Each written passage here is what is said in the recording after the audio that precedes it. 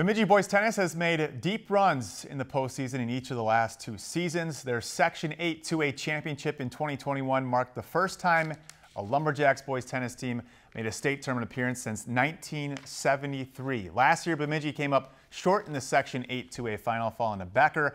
Today, the Lumberjacks began postseason action as the 2 seed in the North, hosting the 3 seed Sartell-St. Stephen. Jacks beat the Sabres 11 days ago, 4-3 in Sartell. In first singles, Casey Roop, his opponent, Zach Fairley, clips the net. Good quick reaction from Roop, and then the control to put it right where he wants it. Roop won easy 6-0, 6-1. Second singles, Jacob Furman going up against Jack Michaud. Furman up at the net for the volley, but it would be Michaud winning the match 6-3, 6-3. Over in first doubles, J.D. Hasbargen serving.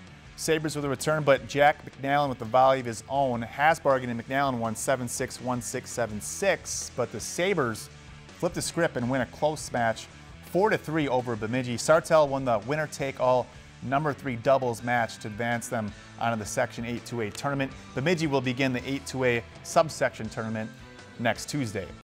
Lakeland News is member-supported content. Please consider supporting Lakeland News today.